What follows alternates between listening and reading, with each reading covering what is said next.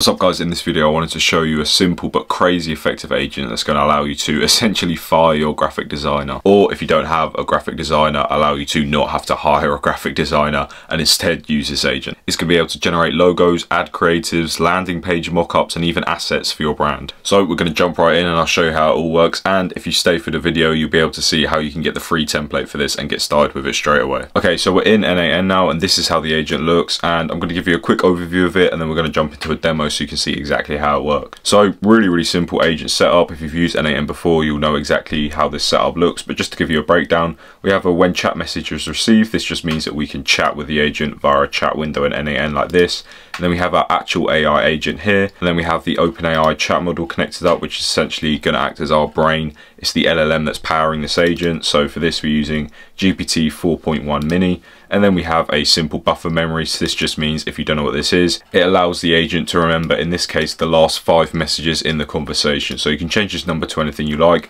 but right now it's set to 5, so it's going to remember the last 5 messages in the conversation and just makes the conversations flow a little bit more naturally. And then down here we have the actual main tools. So we have generate logo, generate ad creative, generate asset, and then landing page mockup. And these nodes here are all executing another workflow. So this just means we've made another workflow somewhere else in n8n and we're calling upon it with these nodes here. So I'm going to show you how this all works now. If we test this out, let's say something to it like, I want to generate a logo for my sportswear brand. Then we can send that off and it's going to hit us back with a couple of questions, requirements that it needs to create this logo. So what is the name of the brand? Let's say something like, I've got a lamp on my desk, let's just say lamp sportswear. And industry or type of sportswear, let's say gym wear.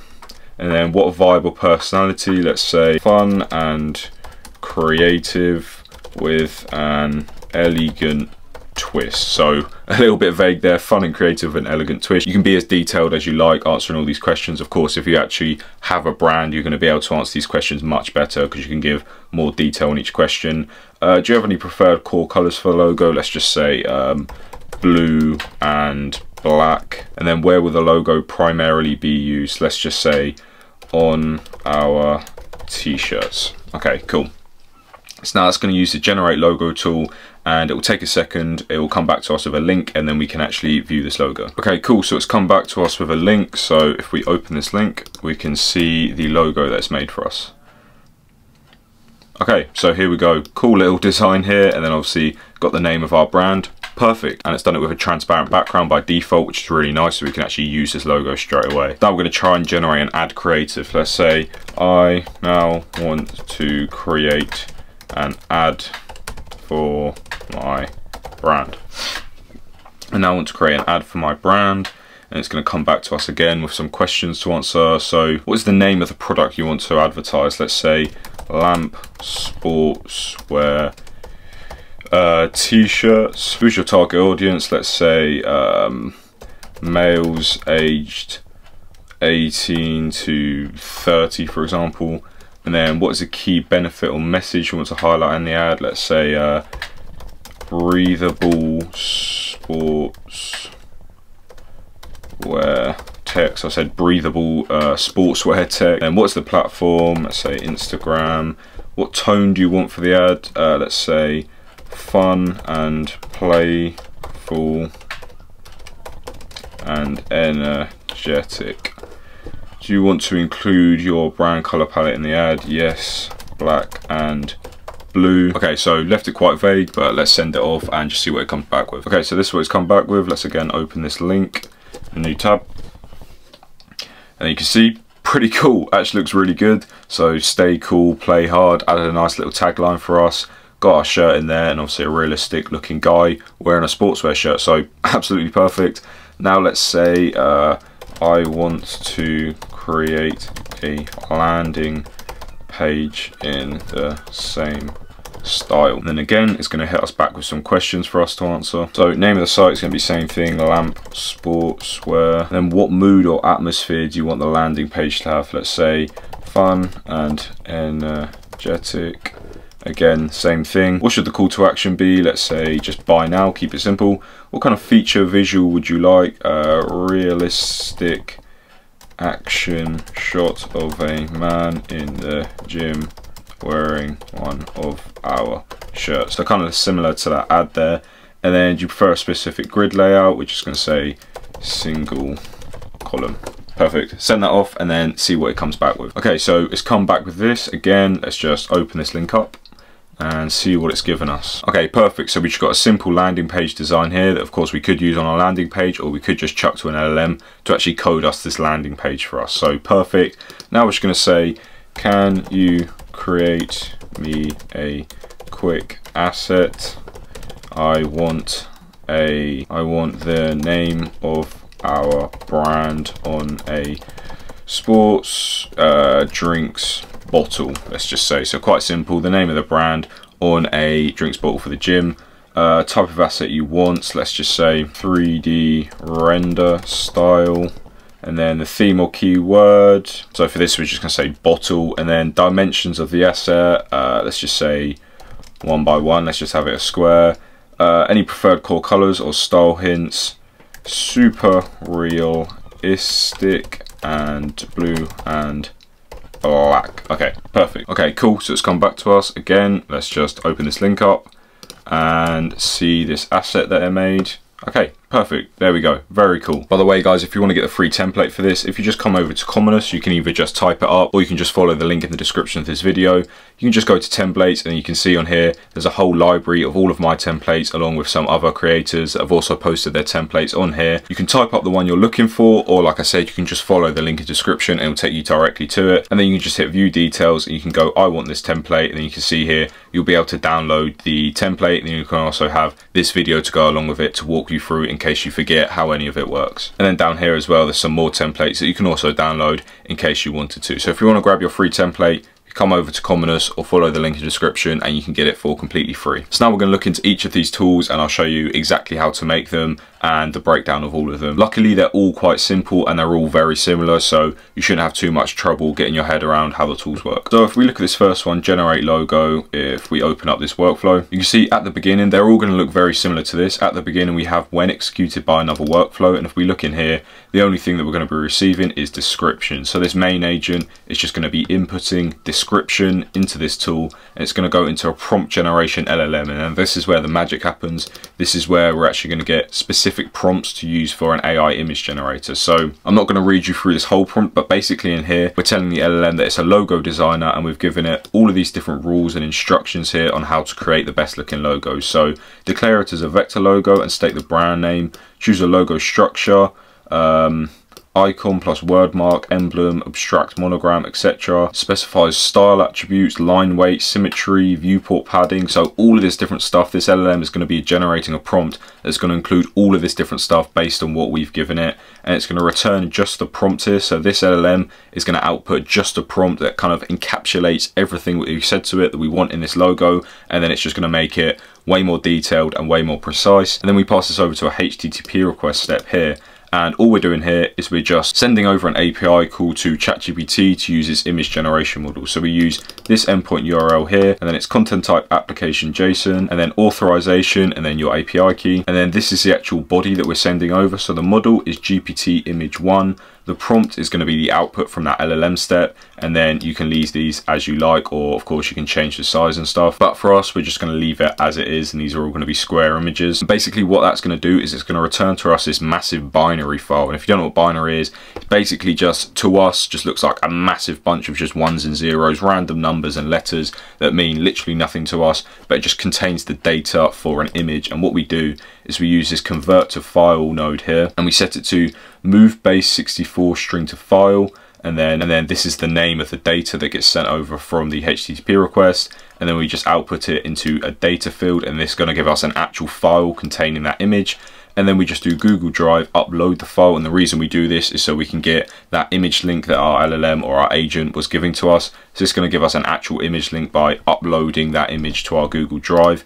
And then edit fields, we just grab the web view link from the output of the Google Drive set, because Google Drive will just output a bunch of data to you that you don't need. You can see some of them here, like kind, ID, name, MIME type, all of these different data points here that we just don't need. So we just grab web view link, and then we end the scenario with that, and then whatever it ends with gets sent back to our main agent here through this tool.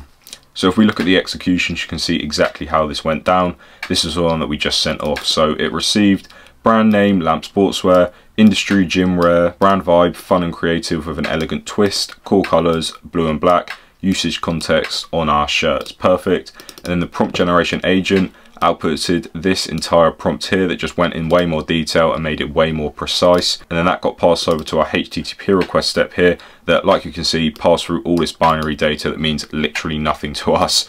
And then we convert that into a file that looks like this, which again, we can't really do anything with, but this means it's actually in a file. The image is in that file. And then we upload that to our Google Drive, get all of this data back, and then we just grab the web view link, edit fields, set the web view link to web view link, so it means it just outputs web view link, and that's the only thing that gets sent back to our main agent. So that's how the logo designer one works. If we look back into this, we're going to skip add creative for now because there's some more steps in there. If we go to generate assets and then view the actual workflow, you can see this one looks very, very similar, and it is the exact same. The only thing in here that's different is the prompt. So if we have a look at the prompt here, again, we're just doing the same thing. We're saying you're a multidisciplinary graphic designer, and then we're just saying what's going to be inputted to it. And then we're just saying, again, create a prompt to make this better. So 95 words, it's going to include all of these different things here, basically improve the prompt. And another important thing, by the way, at the bottom, we have to make sure that it's not in JSON, but we have to make sure that because it's being inputted into a JSON body, it doesn't contain any sort of illegal characters. So things like the speech marks, the quote marks, the brackets, that kind of stuff.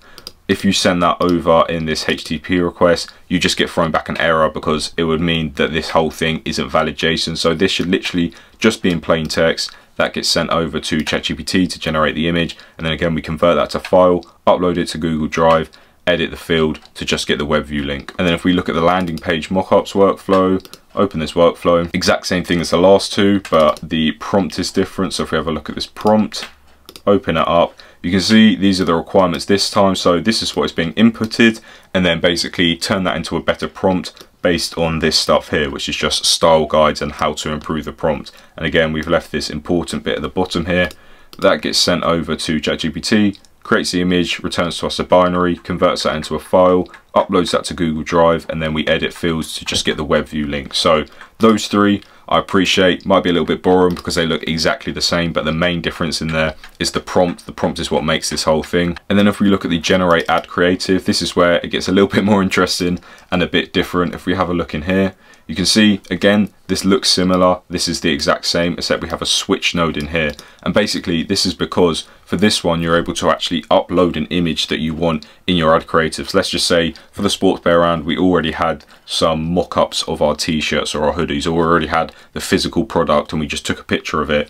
We'd be able to upload the image and then say to the agent, use this image. So if we look at this node here, which starts this all off, we have the description input just like the other ones, but then we also have the image. So when we upload an image, the agent from before can upload the image into this input here, and then if there is an image, it will go this way. If there isn't, it goes this way. And the way that we decide that is with this switch node here. So if we have a look in here, JSON image, which is just this image input here. If JSON image is equal to no image, then it will go this way. But if it's not equal to no image, it'll go this way. And the reason we've done that is because the agent from before has been instructed to say if there's no image in this input, just write no image. So if the input is no image, it goes this way because there's obviously no image. But if it's anything other than no image, it means it is the actual image that's been uploaded by the agent. So in that way, it will go this way. So if we have a look at this LLM here, and we go into the prompt, you can see it's been passed through the description as well as the image, and then also an image description, because when the agent from before passes through the image, it will also pass through a description of the image so it knows. And then we've basically just given this a prompt that's doing the exact same thing, generating a better prompt. Just like the other workflows we're doing, it's generating a better prompt, but of course this time it's including that actual image. And then when that gets sent over, there's going to have specific details on what this image is, and then specific instructions to actually include this in the advert. And then of course, same thing, send this off to ChatGPT to generate, convert it into a file, upload to Google Drive, and then edit fields. And then this one down here looks almost identical, except we haven't given it the image and the image description because there isn't one. But this prompt is almost the same, except we've just left out the bit about including in an image and anything like that. And by the way, if you want to actually call upon another workflow, I didn't explain these nodes initially. It's just going to be a call another workflow node, and you just set a name, something that the LLM will be able to use to sort of determine which tool's which. It's just a simple name like generate logo, and then you pick the workflow that you're calling upon. So in this case, it's logo designer, and then down here it will say the inputs for this, which is description. And then if you just click this button here, it's going to be defined automatically by the model. So this just means the agent can just automatically define whatever it thinks should go in here will go into that input. Now we can have a look at the prompt for the actual agent. So if we come into here, this is the prompt. So we've basically said you're an orchestration brain of an AI automation stack. You converse with end users, decide which specialist agent to use, collect any missing information, and pass a clean, validated JSON payload to that agent. After the specialist returns its image generation prompt, you deliver the final answer or asset link back to the user. And then basically what we've done is we've just listed out each agent that it has access to here. So the ad creative generator, the landing page generator, asset generator, and then also logo generator. And then we also just set the required fields, so things like brand name, industry, brand vibe,